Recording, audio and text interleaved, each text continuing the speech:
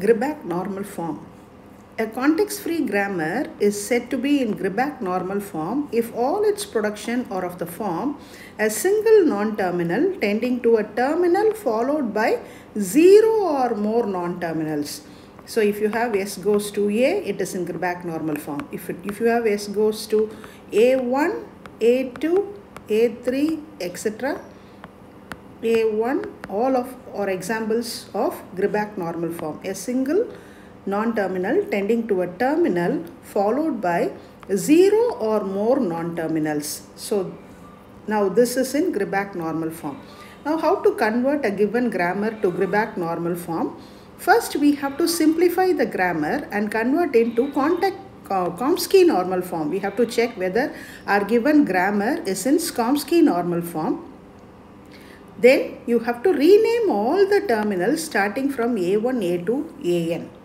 Now next is we need to modify the production such that AI tending to AJ means this I should be less than J. What I mean by saying this is the left hand side subscript in the production should be less than or equal to the right hand side subscript in the production. Okay.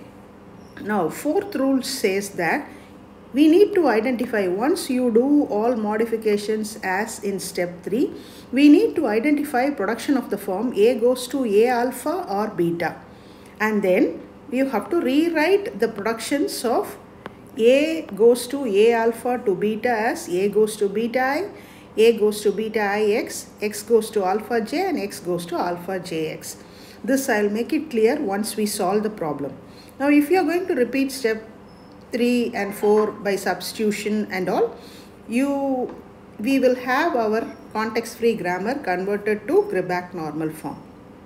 Now we will take one example and try to convert this into Greibach normal form. See, already this grammar is in Chomsky normal form without any unit production, lambda production and useless symbol. So we can directly start with step 2. Step 2 is rename all the non-terminals starting from A1, A2, etc. up to AN. Here the set of non-terminals we have is S and A. Now we are going to rename this S with A1 and A with A2. So accordingly we have to rewrite the set of production as A1 goes to A2, A2 or B, and A2 tends to A1, A1, I'm sorry, here A, right? A1, A1, A1 tends to A2, A2 or A. A2 tends to A1, A1 or B. So this is after step 3. Now step 2, we are renaming the non-terminals and accordingly we were rewriting the set of productions. Next is we need to modify. Step number 3 is we need to modify such that all the left hand side subscript is less than or equal to right hand side subscript. So here 1 is less than 2. Okay, this is fine. This production is fine, satisfying step 3. Now look into here. A2, 2 is greater than 1. In that case you have to modify and you have to make this to come true. This we have to arrange the production in such a manner that your left hand side production is less than or equal to right hand side production.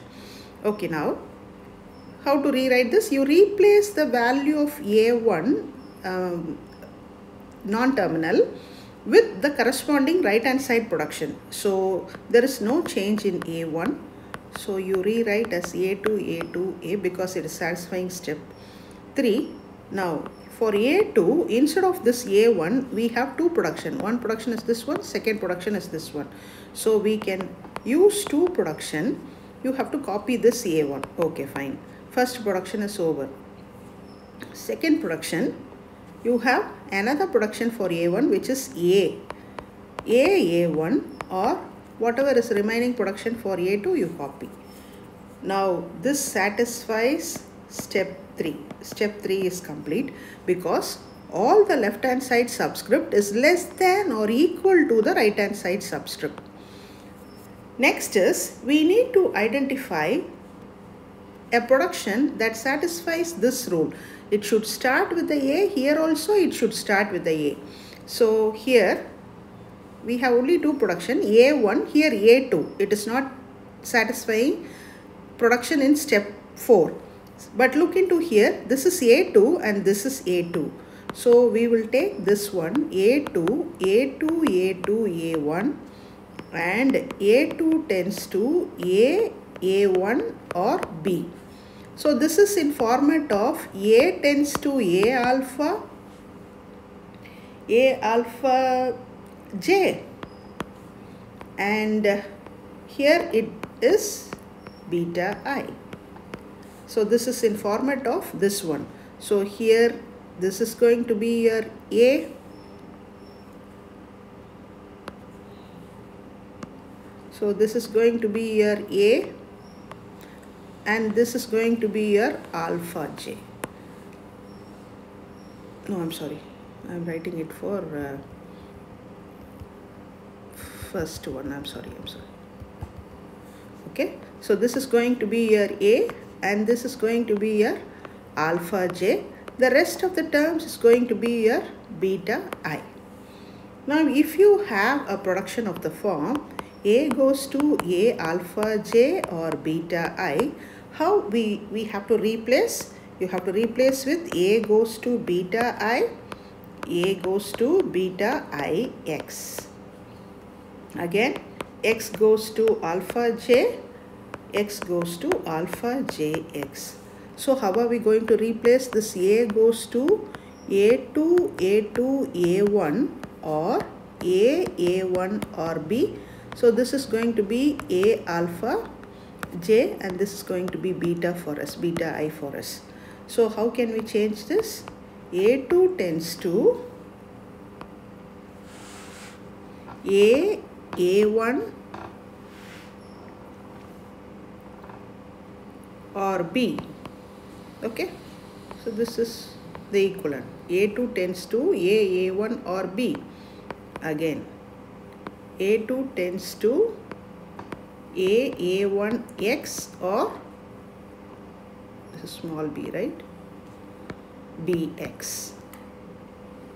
So this is equivalent to this one. We are changing. Again, X tends to what is alpha J? A2, A1 is alpha J. And what is alpha JX, A1X?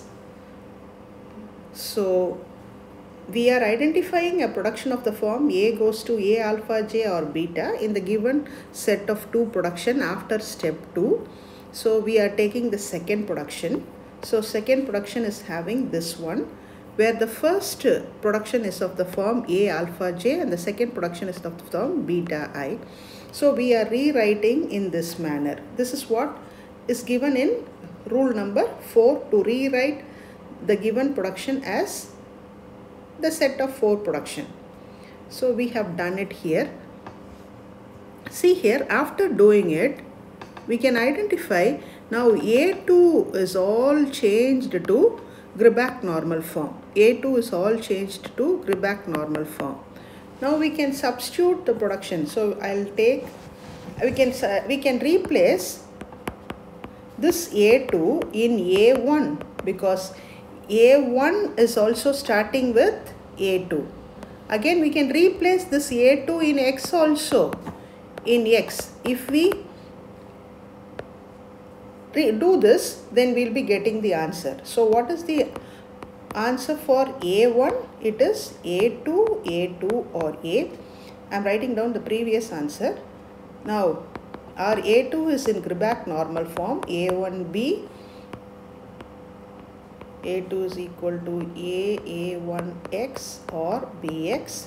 You have two productions for X and your X is having A2A1 or A2A1X. Now we need to replace this A2 in A1 and X. So how can we replace? So it is A1, A2. Okay, I am replacing this A2 now. Again, this B I can replace. So B A2 or A. These two productions I have copied here and I have generated A1 production. Now A1, I can copy this also, second A2 also. So how can I copy A1X A2 or BX A2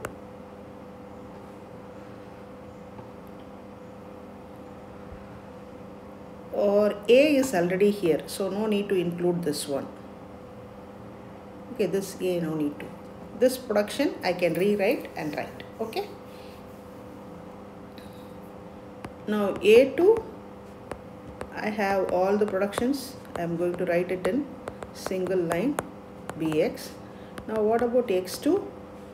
Whatever I have for A2, I have to copy here.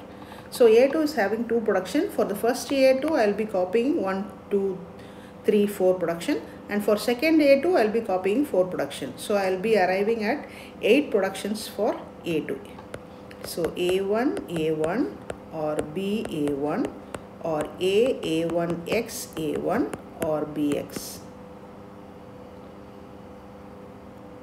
Fine. Again X2 is equal to A1 A1X or B A1X or A1X A1, again a X or BX A1X. So now all this set of productions are now in Greibach normal form. So what have we done here?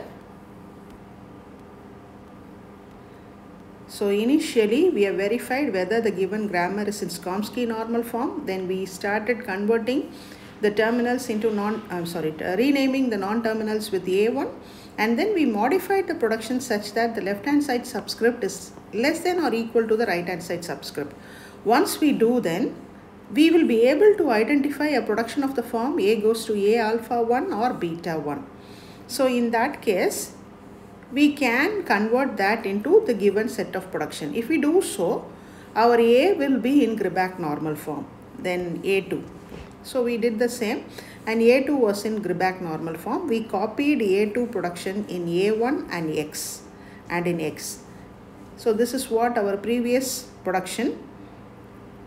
A2 is in Greibach normal form, and then we copied A2 productions to A1, and A2 productions we have rewritten here, and for this is not X2, this is X, I'm sorry. So X production we have rewritten here. So this is the end of Greibach normal form. You try and solve some more Greibach normal form to have a better clarity. You try this problem. Try S goes to AB or BC, A goes to AB or BA or A, B goes to BB or CC or A, and C goes to small c. This problem you try to solve it